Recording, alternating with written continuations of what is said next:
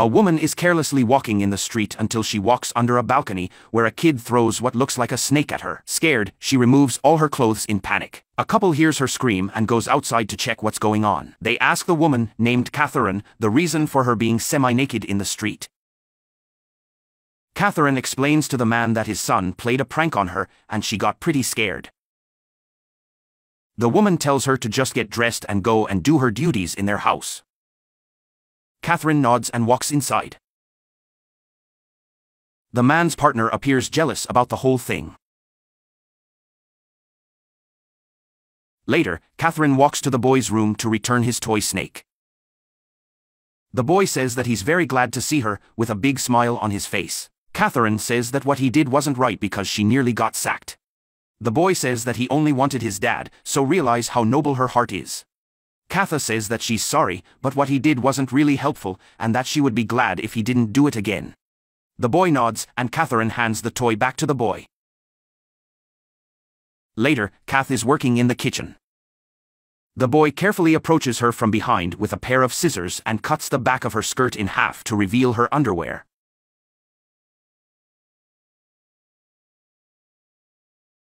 Catherine feels something odd but decides to carry on with her chores. Meanwhile, the dad is looking at clothes with his partner when he suddenly receives a message from his son. His partner checks his phone and finds the pictures.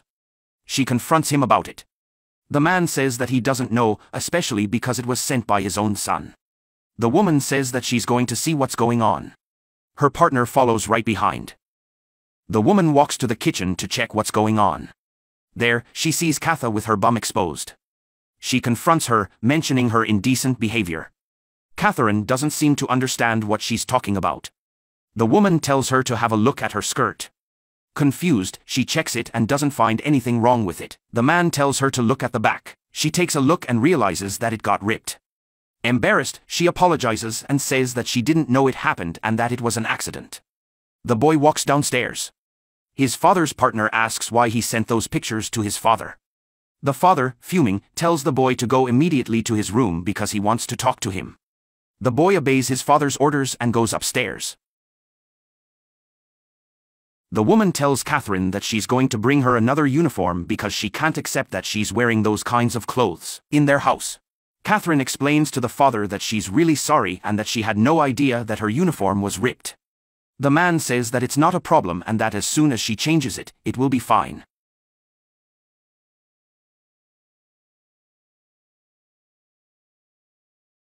Later, Catherine goes to the boy's room. The boy, playing with his plushes, apologizes for what he did and says that his father already scolded him for it.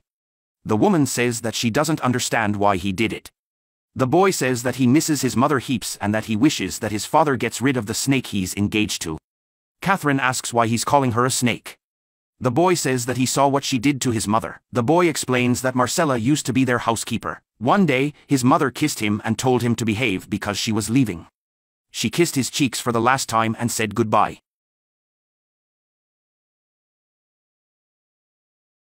He then heard Marcella calling something and telling the person that she had a mission for him. A biker waited outside. His dad wished his mother farewell and said she would be waiting for him. The father said he was going to meet her as soon as possible in the office. Marcella then wished her a good one, and the mother went outside. The boy then rushed to the door to ask Marcella about his mother. Marcella then said that he was going to hear about her very soon. Outside, as the boy's mother was trying to cross the road, the biker came at full speed and crashed on her. Later that day, after going to his mother's funeral, the boy told his father that he was going to miss his mother forever. The father told him to go upstairs and rest a bit. Marcella approached the father and offered him her condolences. The father thanked her and went to his room.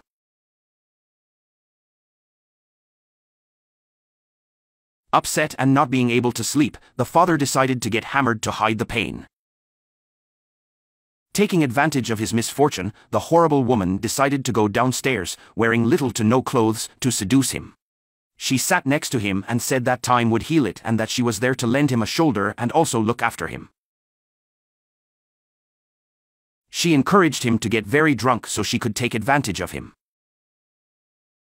After getting the man extremely drunk, she took him to bed and abused him.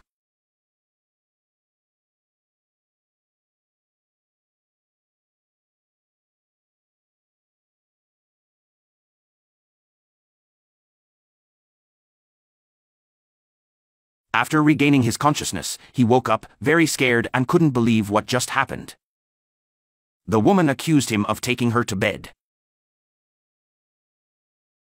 The man couldn't believe it when she said she took advantage of his situation. He then told her to leave. Marcella once more showed her evil grin. One day, as the man was about to sack her, Marcella revealed to him that she was pregnant and that she had proof. The boy watched the whole thing.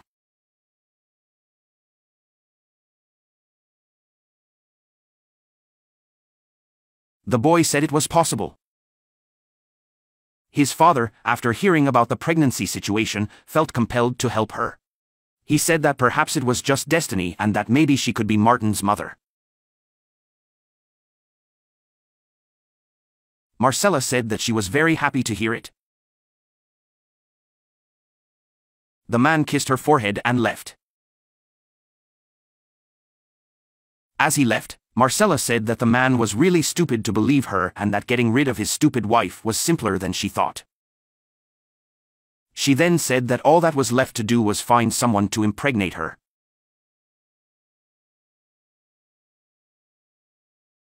Shocked, the boy went to his bedroom and prayed to his deceased mother, asking for her maternal guidance. The boy's faith then made him visualize his late mother, who said she would send him an angel to look after him just like she used to. The ghost of his mother then told him to grab the toy snake she gave him when he was young and told him to throw it down the balcony. That was the moment when the toy scared the life out of Catherine, his guardian angel.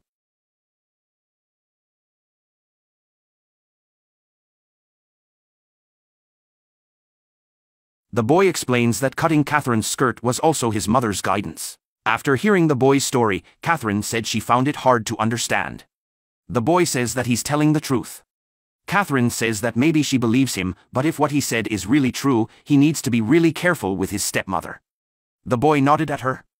Catherine says that in that case, she's going to help him out. Minutes later, Catherine approaches the evil woman, accompanied by the boy, and tells her that she's going out shopping with him. They walk to the door and open it to pretend that they left, and then take the opportunity to follow the woman.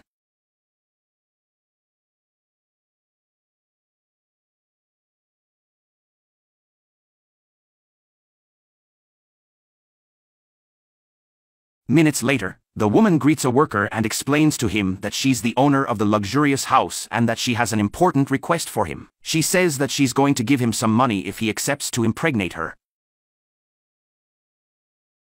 The worker said that it's fine with him, but it might not be a success in their first attempt.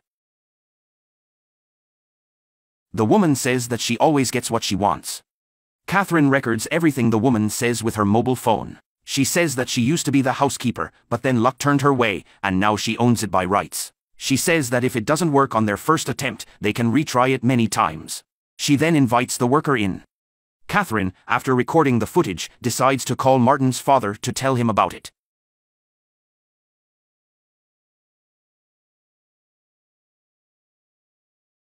Later that day, the man goes to his house after receiving a call from Catherine.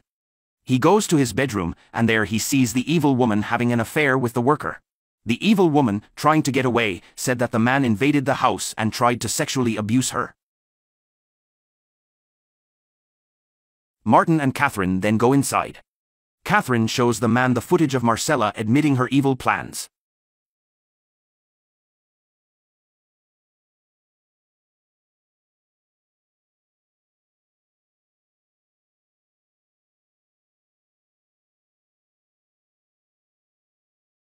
Desperate, the evil woman starts to cry and claims that she can explain everything.